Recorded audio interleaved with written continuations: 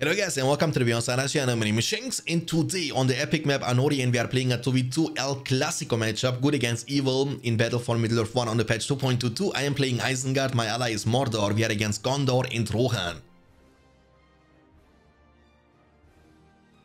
So Saruman and Sauron United Kingdom.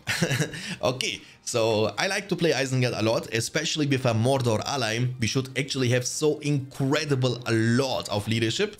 With increased DPS, increased armor and durability, our units are going to not only be immortals, but also they will be hitting like an absolute truck. And I personally like to open with double furnace in my castle when I play Isengard, just to make sure that my money is looking good.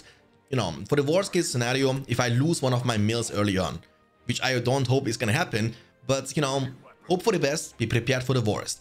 So, early on, let's grab the back mill first, then the front mill. And early on against good factions as Isengard or Mordor, you want to play a bit more defensively because your mills are more valuable than enemy farms. So you don't want to go one for one.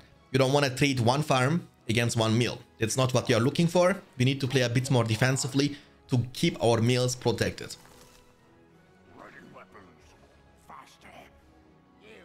And that's gonna be kind of easy with the Urukai. Remember, this is no rabble of mindless orcs, my dear King Theoden. These are Urukai. Their armor is thick and their shields broad and their schlong are long. I heard. That's what she said. Okay, so peasants, they don't stand a chance. I'm gonna use War Chant just to make sure that we don't receive too much damage. I don't even need to use War Chant to win this fight, but this way I can kill them a bit faster and also help out my ally who had not a good start. His orcs were actually running into the troll. That's a very bad start. Unfortunately, he will be losing this mill, which is not a very great situation. So I will be filling up my base with furnaces exclusively before making anything else. This way, I can finally go for the armory and also for army at the same time. And my money is gonna look great in Gucci. As you can see, the peasants, they don't stand a chance. Running away from the Urukai is not even an option because Uruks are the fastest units in the game, fastest infantry units. And the Hobbit couldn't get cloaked either. So the Hobbit is gonna go down. There we go. Hobbit, you will die. Meriadoc Brannybog. Look at him, guys. He thinks he can outrun my Uruks. He's out of his mind. Let me tell you that much. Oh, the last hit. The invisible hit with the sword. Okay, my ally lost actually one of the mills. And the soldiers are still undamaged. He might even lose the second mill, which is not a great start into the game from my ally. And Mordor struggles a lot. Then you have a rough start. Your troll cage is going to be extremely delayed. And yeah, for that reason, we need to play definitely great in order to help our ally out a little bit.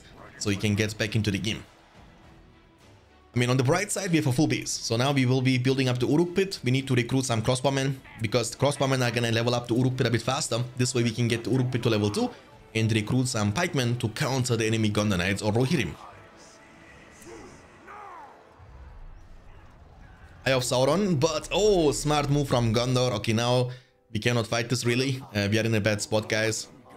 Very smart move from Gondor. He was patient. He didn't go for the heal. I mean, I also was expecting him to go for the heal. But that's like the mind game situation. As Gondor against Mordor, you can wait until your opponent using one of the power points like Eye of Sauron or the Tainted Land, and then you can cover them if you want to with the Elven Wood. So that's what he did, because Elven Wood negates all our leadership bonuses and makes our units weaker. That's why we can't fight, but luckily for me, I will have crossbowmen coming on the field very, very soon, and with them I can keep my distance and take down those soldiers slowly but surely.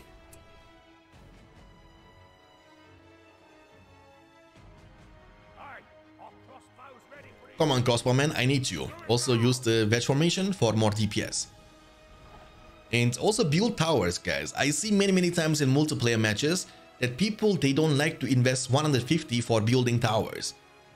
But 150 is going to make you feel safe, right? And that's worth it. You know, just in case something bad happens and then you have like security protecting your castle early on. Okay, the farm will be taken down. The soldiers, they don't stand a chance. They will be also going down slowly but surely. We have a lot of money actually. We can even go for loots very soon, but I want to actually make more army first and get the Uruk pit to level 2 as quickly as I can.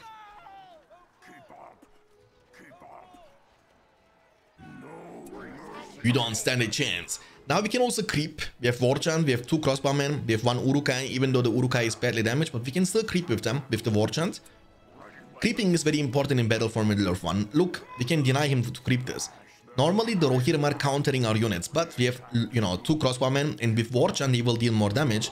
And what we need to do with the Uruks, we gotta slow down the soldier, slow them down, nice. That's very important. Now he can charge into the 2nd battalion anymore, and as he slowed down, as you can see, he was taking so incredible, a lot of damage from our crossbowman. He will be barely able to survive, unfortunately. It was really close, we almost destroyed him. Now the creep is going to be free, and we can get this money, and that's going to be very helpful for us to build the armory and get upgrades purchased, like heavy armor. I mean, you are looking for 3 upgrades in this matchup. You want to get heavy armor, fire upgrades, and also the banner.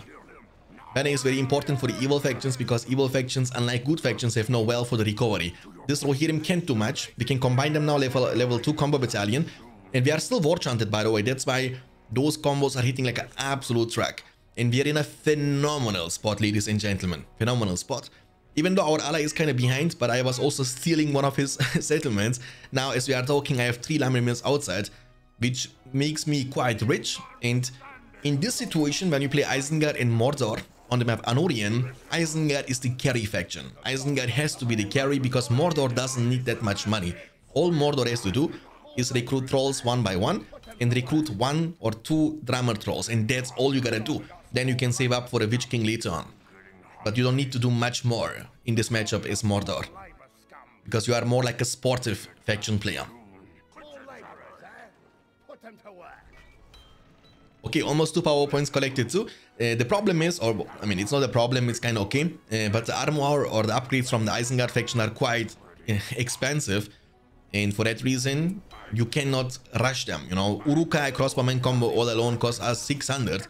And then each upgrade is also really a lot. That's why you need to make sure to build furnaces inside your castle when you're playing Isengard, because the steel bonus is much more important and impactful than the food bonus you would get to make your war carriers cheaper.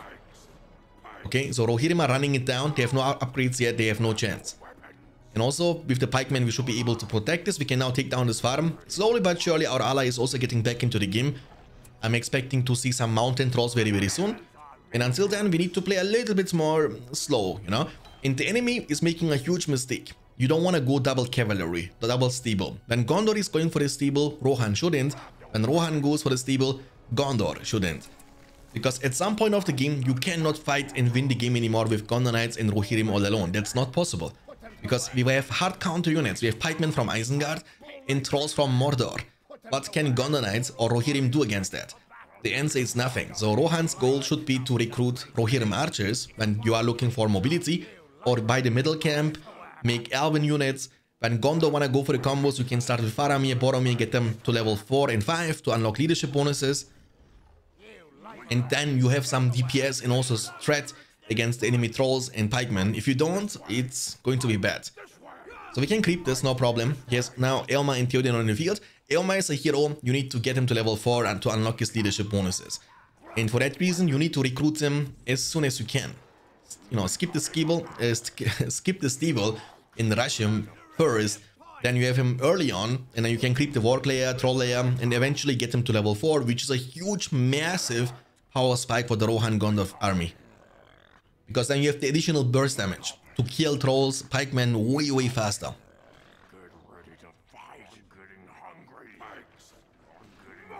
Okay, so we are, I mean, my ally has Troll Cage now.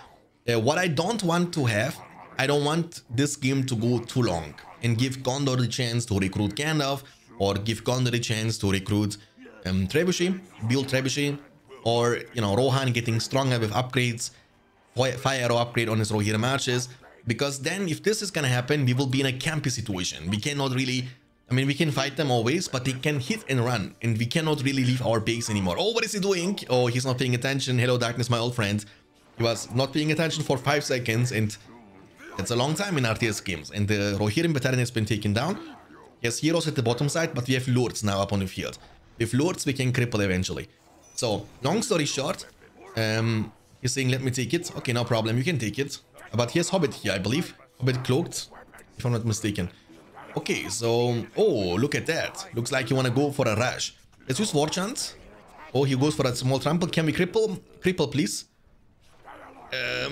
Actually, I wanted to cripple Theoden and not Elma. It is whatever. It is whatever. Elma is gonna definitely die. There is no way they can survive that.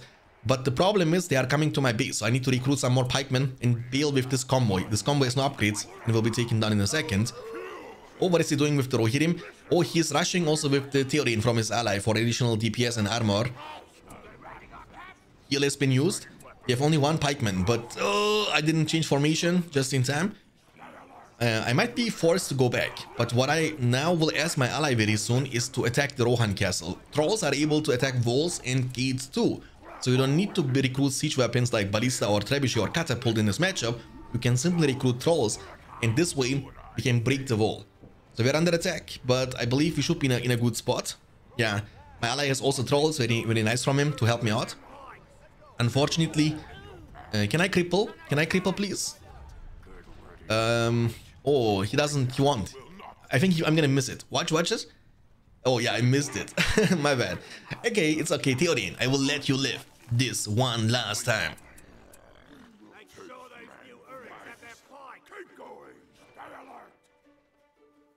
Okay, so we are in a very good spot. We have now 3 combos. We have 1 pikeman always with the combos. As you can see, I don't make this pikeman crossbowman combination. I'm not a big fan of them, because I believe they are not very good and very, impactful. They are kind of very weak against anything but horses. And for that reason, I prefer having 1 solo pikeman or 2 solo pikemen inside the army. Let's go now to attack Rohan, guys. Oh, he's using the Elven Wood, but it's fine. It doesn't really matter. There is no fight anyway. So now we can attack the Rohan wall, and the second the wall is broken, we can go inside the jeans and finish off Rohan. I mean, they have to fight this, right? The thing is, what they have to do is, the second they see us coming, Rohan has to build a statue and a well, and eventually ask his ally for help. With many horses and Theoden plus statue leadership, they might be able to defend, as we have no drummer troll as we are talking, right? We have only Warchant and only 1 single pikeman, so it's definitely defendable. But at least in the worst case scenario, I want to put pressure. That's gonna buy my ally a bit of time, and also we will be able to break 1 part of the wall, which is gonna create constant pressure on the enemy Rohan castle. And I want to make sure to protect the troll cage from my ally. Troll cage is the most valuable production building in the Mordor castle, especially when you are playing a 2v2 match and your ally is Isengard. Look at this. Gondor is, I mean, that's a mistake from them. What is Gondor doing? You need to help your ally. I mean, the tower, I can take it down. That's why we also choose, by the way, Rohan, because the Rohan battle tower can be targeted by fire or arrow upgraded combos. Gondor wall or Gondor tower can't. So we can take it down slowly but surely. The second troll is coming. Slowly, the wall is falling apart. I mean, we have too many pikemen and too many trolls inside the allies' castle. There is not much you can do. What is Theoden doing? Hey, Theoden. Theoden is like, what is happening out there? Should I describe it to you, or you want me to bring you a box? Okay, Warchan and go inside the jeans, boys. Inside the jeans. Okay. So we can just focus down the buildings. Looks like they will give up this castle. I don't know if he actually bought the middle camp, but if he didn't, Rohan will be defeated. We have too much DPS here. We have Warchan plus Eye of Sauron, 100% more damage. Oh, he wanna come from behind, but no, good sir. No. You cannot backdoor me, trust me on that one. Okay, so Rohan is building, and looks like they will... Oh, hold on a second. Dude, I'm tunnel vision focused on the castle, but it's okay. I lost my Uruk pit, but it's okay. I have already a lot of units on the field. Rohan is demolishing everything. He might buy the middle camp now to not be defeated. And Gondor is losing a lot of these Gondorites. The Rohan castle has been entirely destroyed, ladies and gentlemen. And GG's gonna be called already. Okay, that's it. Dude, below, less than 15 minutes, ladies and gentlemen. I hope this was, kind of showing you the power of Isengard and Mordor combination. And hopefully, later we will also be able to play Gondor Rohan against Mordor Isengard to see the strategy possibilities in that. Thank you guys so much for watching. If this was enjoyable, please don't forget to leave a like, subscribe for more content like this in the future. I will see you next time. Until then, take care of yourselves, keep hitting like a truck, and also stay beyond standards. Peace out.